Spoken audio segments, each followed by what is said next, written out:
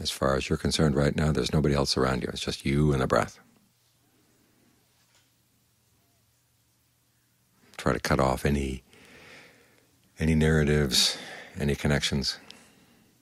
And just see what you've got right here on your own. This is an important part of the practice, is cutting through all your ideas about this person, that person should be this way, this person should be that way. You've got to look at the way you are on your own.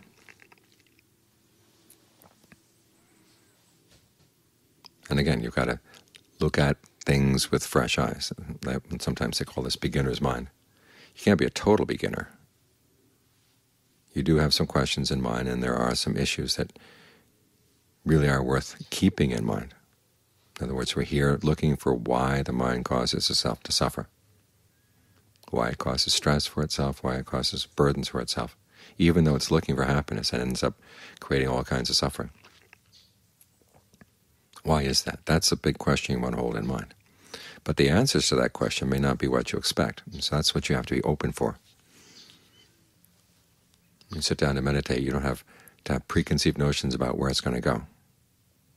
You know there are a couple of issues and a couple of basic principles you want to hold to, but then how it's going to work out, that's going to have to depend on the meditation, and it depends on your listening very carefully to your mind, listening very carefully to the breath. In other words, paying very, very close attention to what they need. Because if all you can see is that you think it should be this way, you think it should be that way, well, if it's not that way, then you're not going to see the way it really is. And that way you miss all the important things. I mean, I'm going to see the process of fabrication in your own mind. You've got to see it in action. You may read about it, you may have all kinds of ideas about it, but you have to actually watch it happening and gain a sense of when it's skillful and when it's not.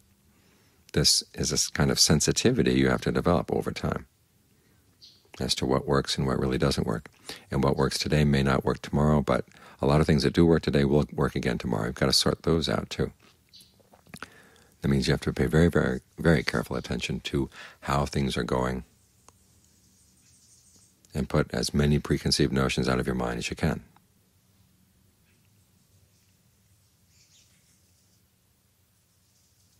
Because if you see things through heavy filters, that's what all you see is the filtered information. It's like those satellites who for years were gathering the data on the ozone hole, but their computer program told them it couldn't happen, so they kept throwing the data away. They didn't see what was right before them.